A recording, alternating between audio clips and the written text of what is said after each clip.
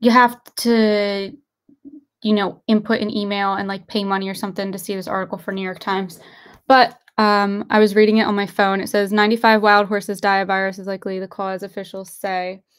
And in this article, a girl named Susan Roy, Suzanne Roy, executive director for the American Wild Horse Campaign, said in a statement on Wednesday that the Bureau was putting the animals in harm's way. New York Times. Yep. So I'll link that article beneath this video posted to my Rumble account to read it if you didn't exhaust all of your free read options for the New York Times website. The BLM is putting the horses in harm's way. Not cool. Not cool. Let's get into the bulk of this video. I want to give a very special thank you to the sponsors of this video. You may not have tried Ageless Glow before. Maybe you've just seen me talk about it. And I talk about it for a very good reason. It's an amazing product, and I use it every single day on my skin. It's lightweight. It blends in. Very smooth. It's not sticky. It's absolutely amazing. And it's like one of those things that you can feel good about purchasing. It's like a win-win, right? Takes away all of the fine lines and wrinkles, sagging neck and cheek skin, crow's feet, 11s, my problem. And each purchase that you make, they donate a portion of their proceeds to a hungry child in your honor through their partnership with the No Kid Hungry campaign. So get a couple bottles, share them around with your friends and your family. Glowwithrissflex.com. Again, that is glowwithrissflex.com. So there's something that I think might still be going on that is highly illegal, and it stems from something that has been going on historically among people that run high institutions and that have been engineering our cities. Okay. Marco Polo USA. It's a nonprofit research organization that we have looked into before on this channel. I will link these beneath this video on Rumble. This is their Telegram, and they posted a little update. Sarah Lawrence College. The students at this college were working with this man named Larry Ray, who had these connections to top CEOs and politicians, and he was bringing them in, coordinating them with the students. Marco Polo USA released a list of alleged clients that some of these underage students were being forced to work with. You know what I mean? This is one of the first times that we have seen an extensive compiled list of these people all together like this in an easy format for you to read. So I'm starting to go through the list. On the third page here, clicked on this one, James Schilling Law. He was connected to Gordon Ray, who laundered escort money to the North Carolina politician Simon, who actually didn't make it into Congress, but nonetheless, he was using this illegal money to fund his campaign. And so, I don't know if you've ever tried running for a politician position. It sometimes takes like millions of dollars. And so, people that don't have that much money starting out, where do they get it from? Some people really hustle. They go door to door. Some people do things like this, the little dirties, okay? Like Lowell Simon. This is how we will remember you, little Mr. Simon. So I wanted to look into James Schilling Law, who was on this list. Here's his website. It's called insidertravelreport.com. And as I'm looking through it, I realized that one of the main things that he does is he interviews top CEOs of these travel businesses. A lot of them, CEOs of cruise ships, cruise lines. In this video, they interview the Norwegian Cruise Line CEO, Harry Sommer. Talks about recent endeavors that he's doing. They're building more ports, I believe, in Alaska. And Katy Perry is like their godmother. I don't know what that means, Katy Perry being a godmother of a cruise line. But nonetheless, in this video, they talk about how they met her in Las Vegas and in this like kiddie lounge. As I look through his site, I realized recently, like there's been a lot of these cruise lines that their CEOs are resigning. Donald just stepped down as the Carnival Corporation CEO.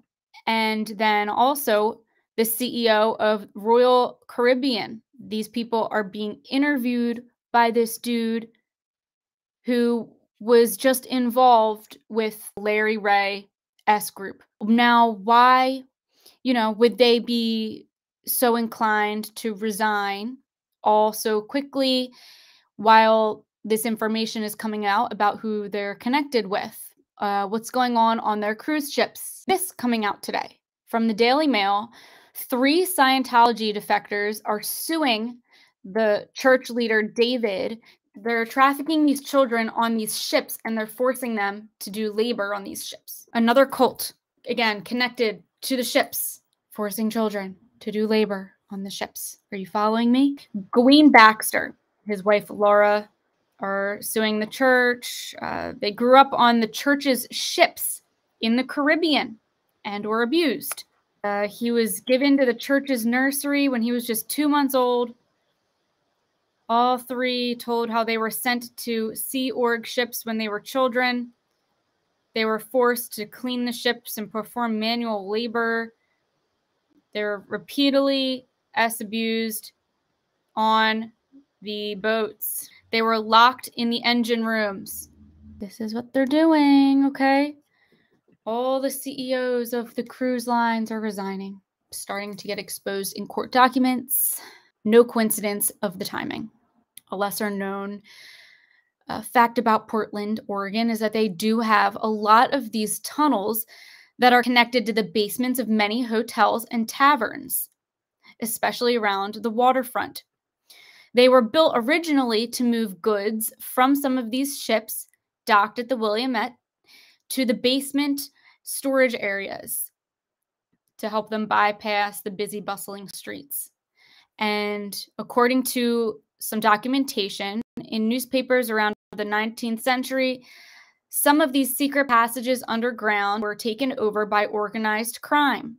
The tunnels still exist, and the practice of shanghaiing was sometimes practiced in Portland as elsewhere. So what is shanghaiing?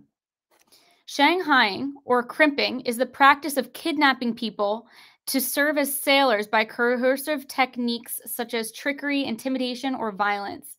Those engaged in this form of kidnapping were known as crimps. The related term press gang refers specifically to impressment. So they would take people on the streets and they would force them to work on the ships. And they worked through these tunnels. Okay? So this is something that they did historically, and it has a term. It's called shanghaiing. The infrastructure to support this criminal activity is still active in Portland, Oregon, right on the water where the ships come up, connected to the underground tunnels, connected to all of the hotels and the taverns. Their words, not mine. Okay, this is still a very active thing. What more proof do we need, y'all? Find more original sources. Okay, this one's from the Oregonian. In 1990, local businessman Bill Naito was quoted in the Oregonian as saying that the tunnels are located underneath Northwest, Couch, Davis, and Everett streets. Isn't it interesting how a local businessman knows where the tunnels are located, but other than that, we don't discuss it. Speaking of the ships, according to Navy Times, we're finding out a commander of submarine training facility in San Diego was just fired because they believe he is unfit for his position. That's what they're telling us. He works on the coastlines in San Diego, for the submarines, for the military. And they're firing him. They're not giving us any further details. All they're saying is they don't believe that he's fit for the position. They have lost confidence in him after a bunch of investigations. And he was previously a commander of the Submarine Development Quadrant at the Naval Base Bangor in Washington. Okay. Some of the world's most elite are in Washington. Bill Gates, CEO of Amazon, all of them. They all got waterfront property in Washington. Okay. DWB, thank you so much for your donation. I appreciate you guys so much. Your donations will go towards enabling me to further my research. Don't forget, all links that I reference in this video will be posted beneath this exact video posted to my Rumble account. Don't forget, this coming Tuesday at 12 p.m. EST, I'm going to be having a members exclusive raffle where I'm giving away a C60 Evo bottle for a lucky member. And this is to celebrate the new members option here on my YouTube channel, where to support my work, you can become a member, like a little VIP club where you get a little badge next to your name to demonstrate your support, and you get some exclusive benefits. I just want to show you guys I really appreciate all of the support that you give me. Thank you to everybody that has been donating to the links beneath this video as well, my PayPal, Venmo, and don't forget I post exclusive videos on my Patreon every Monday. You can check out the links beneath this video. Thank you guys so much. Don't forget to follow me on my social media platforms. I'm on Instagram and Telegram and Gab, Truth Social, Facebook. Subscribe. I love you. I hope you stay safe. I hope you meditate and pray to God. Have a great weekend, y'all. And I will see you on the next one where I join you here on YouTube Tuesday through Friday around 5 p.m. EST. Have a great weekend. Bye.